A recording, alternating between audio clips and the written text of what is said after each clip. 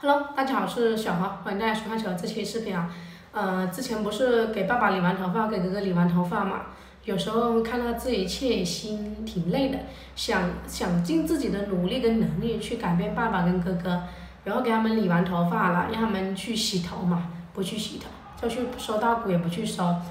然后理完头发我就跟小何姐去把稻谷收完，忙完这些就下来了。我们在化州这边。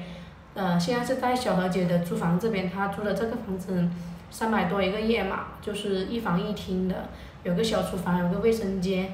应该在镜头里面大家都有看过的。然后在这边的话有个电脑，我们在这边做账对账，就是工人计工资的工时啊，然后今天卖果卖了多少啊，反正就是伙食支出啊、买药啊等等的所有的支出费用在做账嘛。然后呢，就是视频当中啊，我妈说让我去搬砖啊，租栏那里，就是说去干活嘛，也可以拍视频嘛，因为我妈妈知道我拍这个视频能挣钱嘛。还有就是之前我妈问我要钱，就是在前些天，她说要钱买猪料吧，她说问我有没有现金，叫我给点给她，然后我就一直没有拿钱给我妈嘛，然后我就逗我妈，我说你的存折去哪了，拿给我看一下，她说她的存折弄丢了，其实我妈还是蛮聪明的。他想要我给点钱给他嘛，因为今年的话可以说是我最难熬的一年，但是收获也蛮多嘛。从我1000多慢慢积累存款6位数，然后也帮助了家里面蛮多的。就是首先是要非常感谢这个平台和还有支持我的粉丝和家人们，就通过拍视频一步一步发展，然后带货也挣了一些钱，然后自己投资了农场。然后我刚开始我投资的时候，我爸妈问我。他说会亏本怎么的，我都还没有做你就说我会亏本怎么的，你不希望我有更好的发展嘛？然后关于我爸妈问我投资农场的事情出了多少钱，我都没跟我爸妈说，为什么嘞？因为我爸妈帮不了我什么，他去说反而村里面的人会问他3姑6婆，说那种闲言碎语，我就没有跟我爸妈说我的事情，因为我想着我自己选择投资的不管是亏还是不亏都能扛下来。因为有句话是这么说的，你还没有付出就想得到回报，这是不可能的。你付出的话始终会有回报，但是回报有多有少。然后现在的国家的话还算稳定，就这2天刚好工人也不用摘果，也不用打药了，不怎么忙了，也不用小姐也不用记工时。反正他在这边是领工资嘛，我们几个人和我投资的，看场地的话就另外有工资领。很多人说我到处跑什么的，只要有事情做我都做不是说单靠拍视频，但是我不是说分享更多的正能量拍视频嘛，分享生活日常，然后有时候是自己拍，有时候自己拿架子拍，有时候我也想着要找一个助手帮我拍视频、剪视频这些，因为我之前也有讲过拍视频真的是要讲究角度的如果说你拍的光面不好会反光，然后拍的角度不好的话会显得人的角度不一样，所以他们每个人几乎都有团队拍视频。收获了什么？收获了蛮多的。本来我房间空调没有的，装了空调3000多3000块，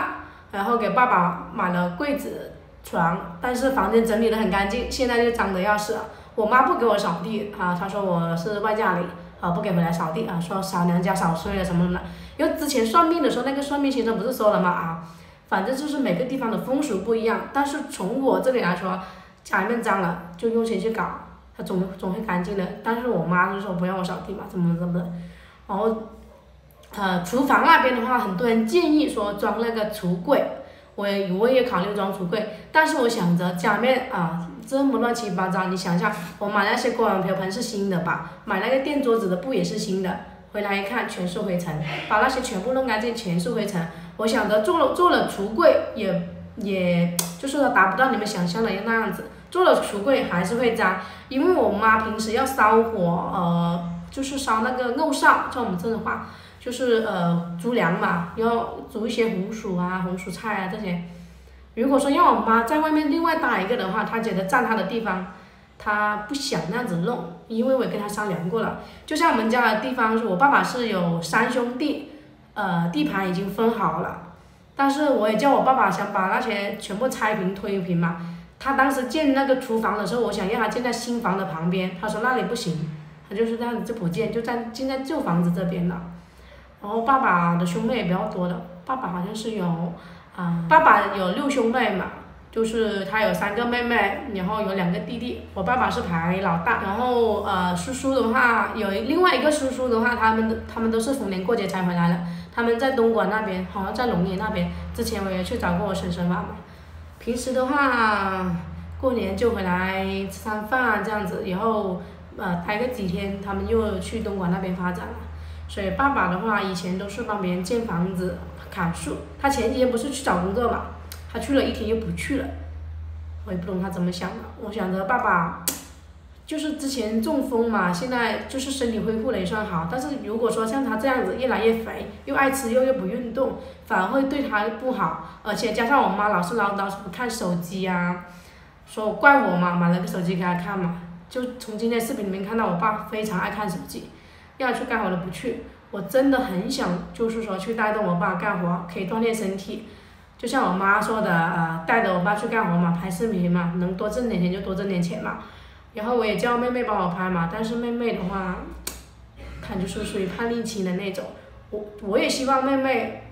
能有更好的发展，哪怕她不读书了选择不读书了，我希望她跟在我身边，我看着她，起码不会让她做傻事情。就像另外一个妹妹，她当时的话，2年没有跟我联系，后面怀孕了，生完孩子才讲。我妈也说我了，13岁去跟别人，到最后又变成这样子。我妈也操心我嘛，就担心我没有地方去嘛，也催我去相亲什么的。我就说不用管我的事情，我自己的事情自己能做主。然后另外一个妹妹的话，她就带着孩子跟她老公在一起吧，在深圳，反正逢年过节就回来一下吧。我也希望她能过得幸福。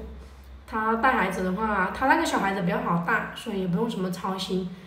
现在就是这个小妹了，叛逆期又不想读书，然后妈妈也是比较辛苦的，妈妈整天都在唠叨啊，说我爸不干活啊等等之类的，其实是看着真的很累。平时我妈不会用煤气烧火炒菜，我爸会，但我爸就不去炒菜，非要等我妈烧火炒完菜他就去吃饭，吃完饭碗不洗就留在那里。所以小何姐去看到也是累，她也理解我妈。她说的，我妈妈唠唠叨叨也是正常的，因为这个家，就是我妈围着在那里擦屁股，我爸不吃完饭不洗碗，我哥又是这样子，所以我妈也是比较累的，所有的活都是我妈干的比较多，所以别人家的稻谷晒干了，我们家的还没晒干，晒干的话要扛到3楼去，把它就是用那个弄一遍，就是有一些稻谷是不扎，就是不结实的嘛，要把它弄一遍。以后再拿那个封起来，要不然会有那个虫子。哥哥的话，他脾气有时候也是有点犟的，所以慢慢的发展吧，我相信总会有改变的。很多人在评论下方也留言过，就说我爸爸的年纪也不是很大，就是说2个儿子都还没有结婚，为什么不为他们着想呢？如果会着想的话就不是这样子，所以团结才是最大的力量。因为我们家是这个村里面最穷的，很多人都看不起我们。自从我懂事之后，我回来我都不靠近那些三姑六婆，因为他们说啥就是啥，我不在乎别人的闲言碎语，我还是那句话，做自己就好。我靠我自己能力挣的钱也不拿别人一针一线也不吃别人家大米，所以别人说啥就说啥。然后之前我说什么我不能回这里住我也没去你们家住嘛。我妈也跟着人家瞎掺和，后面说了一下嘛，我说，那你要钱花是不是我给你花，是不是我给你钱？你跟着别人说我不能回来住，你就瞎掺和。然后今年的话也给我蛮多钱给我妈，算起来1万多是有的了。所以靠自己的能力吧，能给的话我尽量给。但是我妈那样子做法我不舒服，她之前跟我说那个存折不见了，就是妈妈那样子说，其实我心里面也是有点不太舒服。所以说同样是女儿，我也想渴望得到父母的疼爱。他那里的钱是想留着给哥哥娶老婆用的。我想着缘分这种东西怎么说啊？你想要娶媳妇，必须要把家里面整理好，不要说多有钱，你起码打理的有点像样一些。所以这次我就没有给钱给我妈，她可能不懂怎么样。我就想着等到过年的时候再给嘛，因为她拿别人的猪料钱能欠就欠着吧，而且她自己存折上面也有一点存款。所以我这边要存钱，要做投资等等之类的，因为我的想法是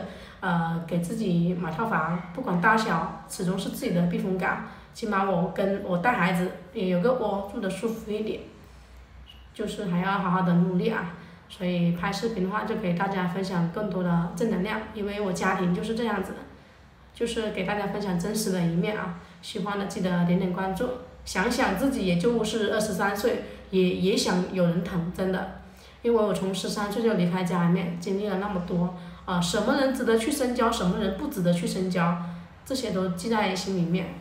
然后现在小何姐的话，她跟我相处的也蛮好，我也带着她发展，慢慢的发展嘛，毕竟都不容易啊。她做的收入并没有我多，但是也有点收入，所以大家喜欢小何姐的话，也可以去关注一下。那这个视频就分享到这里啊，我们下期见，就给自己放一下假，然后出来化州逛一下街。